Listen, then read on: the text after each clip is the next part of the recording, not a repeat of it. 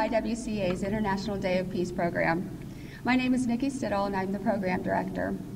We are honored you have chosen to celebrate peace with us this morning. The official day for International Day of Peace is actually September 21st, but we were hoping that if we all came together this morning, that you would feel inspired to pass the feeling of peace you get from our program to the people you encounter today and always.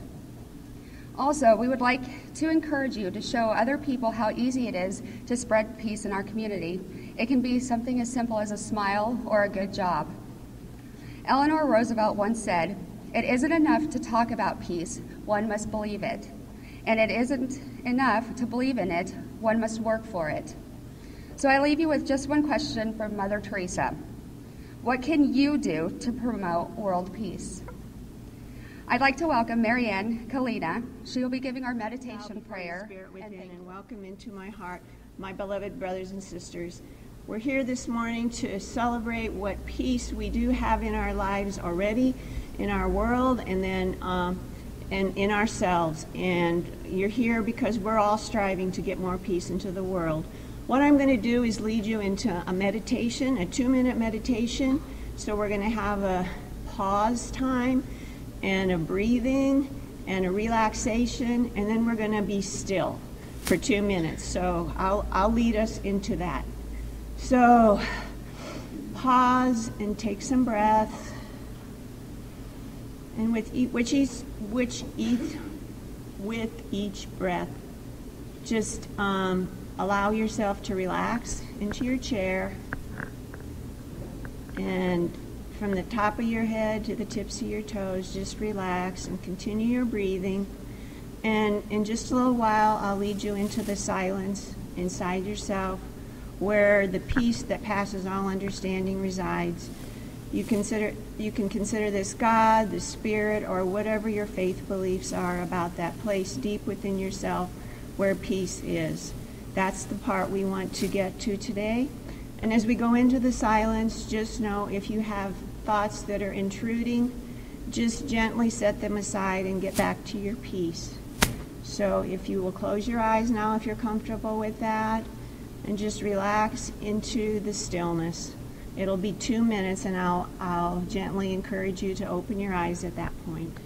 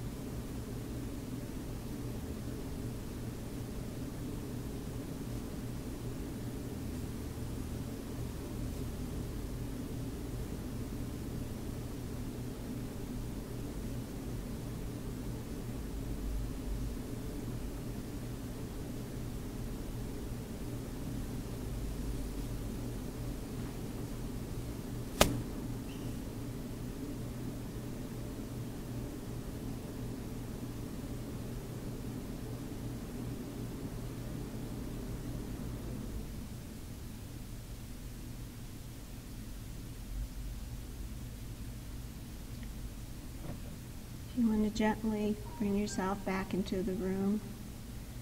And just know that as you go about your day today and every day, you can take a 2-minute pause and access that deep part of yourself where peace is, and allow it to guide you to what you as an individual can do to help bring peace within yourself and into the world.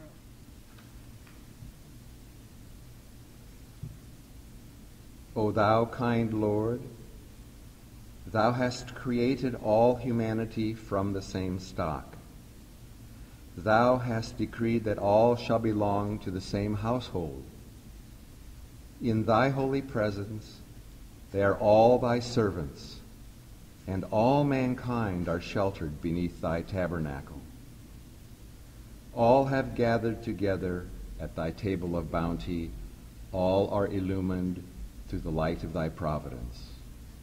O God, thou art kind to all.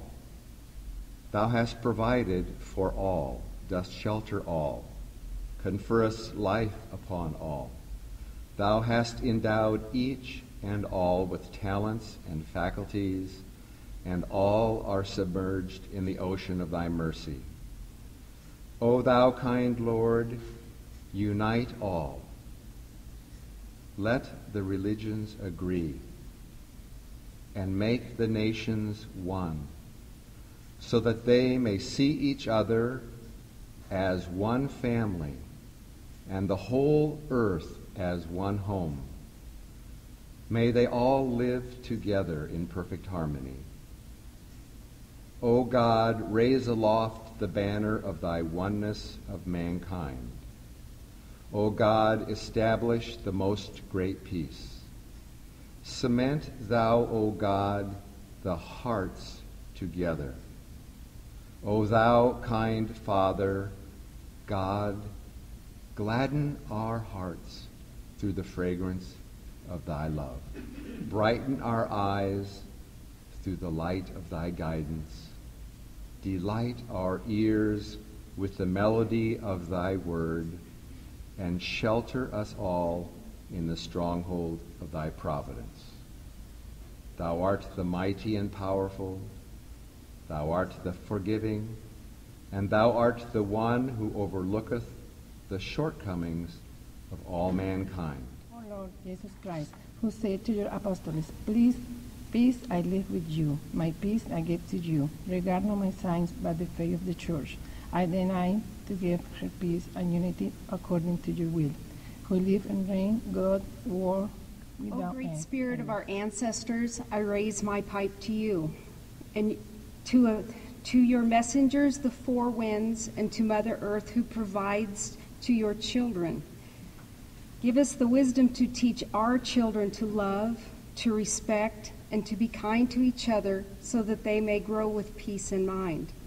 Let us learn to share all the good things that you provide for us. In the name of Allah, the Beneficent, the Merciful. Praise be to the Lord of the universe, who has created us and made us into tribes and nations, that we may know each other, not that we may despise each other. If the enemy incline towards peace, do thou also incline towards peace, and trust in God. For the Lord is the one that heareth and knoweth all things. And the servants of God, most gracious are those who walk on the earth in humility, and when we address them, we say, Lord Jesus, who said to us, I leave you my peace I give to you. Look upon us, your sisters and brothers in Sudan, as we face this moment of referendum. Send up your Spirit to do us.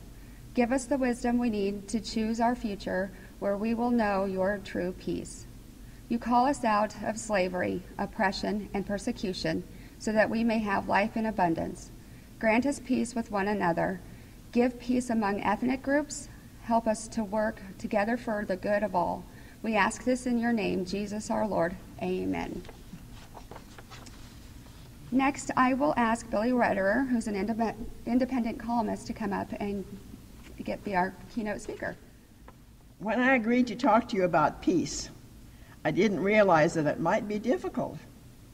Some time ago, I gave a talk about racism, and now I'm wondering how eliminating racism, which is a goal of the YWCA, can relate to peace in the world.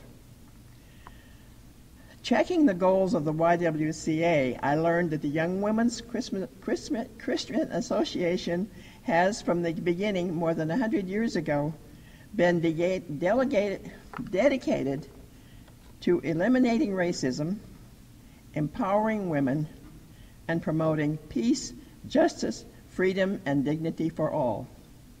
So obviously there is a connection between racism and lack of peace in the world. When our blessed Savior told us to love one another as I have loved you, he didn't say that we should love only those who are like us. He meant that we must love all people. When we love all people, will there be peace in the world? When we talk about racism, what do we mean? In 1997, Pope John Paul II, who now is Saint Pope John, racism is a negation of the deepest identity of the human being, who is a person created in the image and likeness of God. Prejudice is an opinion without visible means of support. Prejudice and racism affect not only African Americans, but Native Americans, Asian Americans, Latinos, and other people of color. These minorities, too, experience discrimination in housing, education, and employment. They, too, are subjected daily to humiliation and worse. However, it is the African American who is subjected to the most degradation as a so-called inferior human being. None of us has a clue about how it must feel to know that your ancestors were owned and traded like cattle, hogs, and other animals. How would we feel if we knew that many people still believe we are not fully human beings? I can't imagine the pain. Can you? When a former Grand Island pastor decided to run for the state legislature, he said he had no idea how much racism there is in Grand Island, Nebraska. He didn't go into detail, so we can only guess what he learned. If there were people in Grand Island who were prejudiced against Senator Ray Aguilar because of his Mexican heritage, he didn't keep it from being elected senator. As many of you know, our family includes several different ethnic cultures. Our daughter Janet Kay's first husband, Tomas Limon, continues to live in Mexico City. Their children, Gabriel and Brenda, were born in Mexico. I don't know why the marriage failed. When the children were small, Tomas came back to the United States to earn a doctorate. Janie and the kids did not return to Mexico with him. He continued to send support money to Janie and the kids.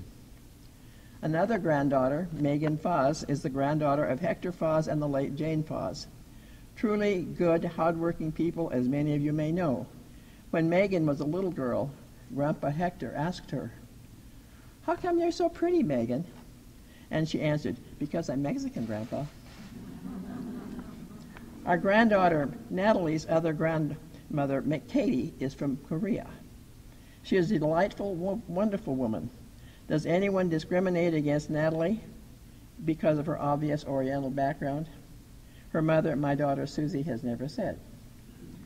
When our eldest daughter, Leanne, and her children were shopping at Skagway, Leanne lives in New York.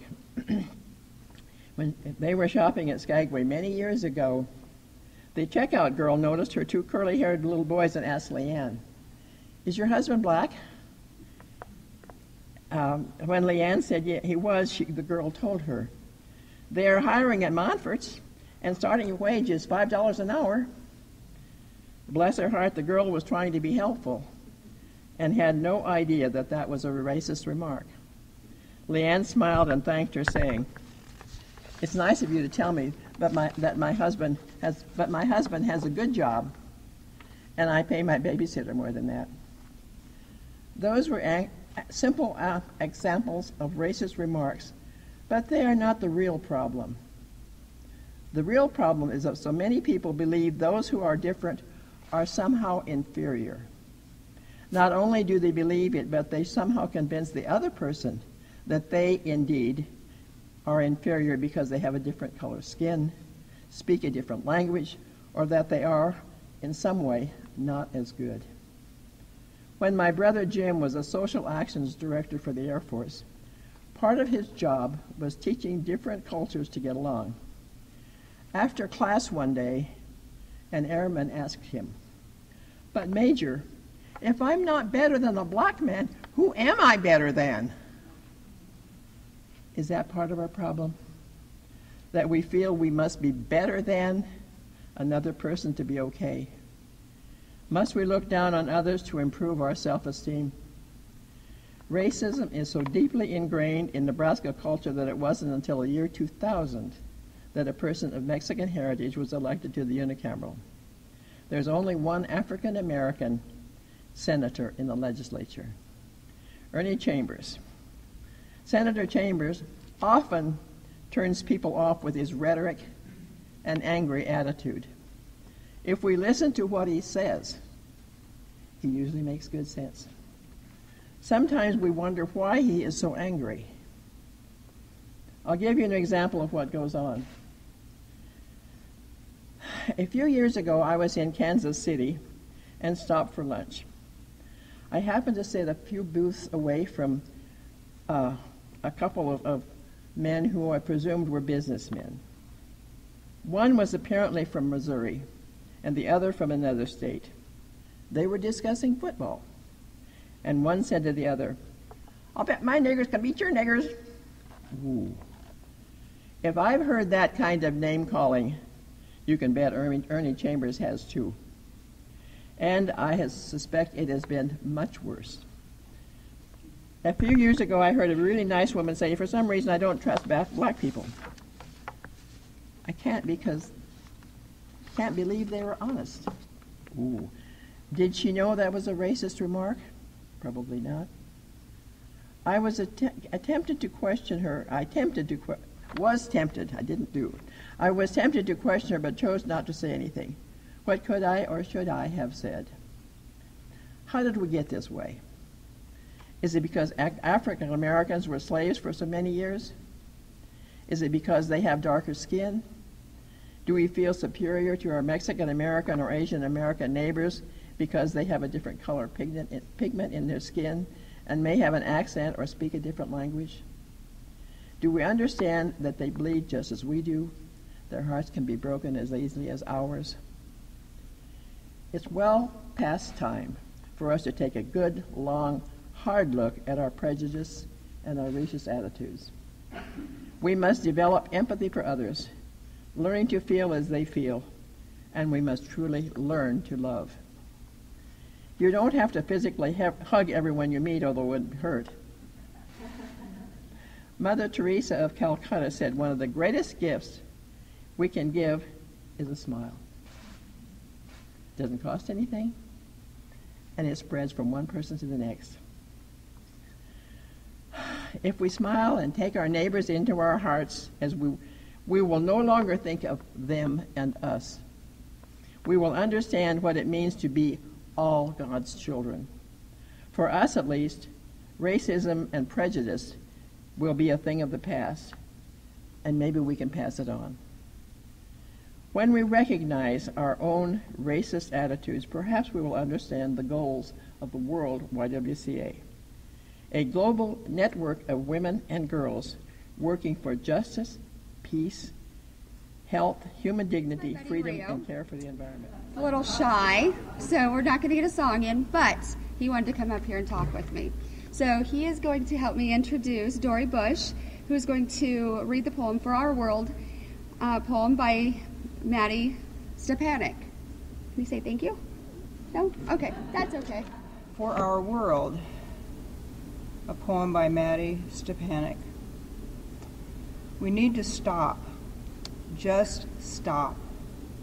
Stop for a moment before anybody says or does anything that may hurt anyone else. We need to be silent. Silent for a moment before we forever lose the blessing of songs that grow in our hearts. We need to notice. Just notice. Notice for a moment before the future slips away into ashes and the dust of humility. Stop, be silent, and notice. In so many ways, we are the same.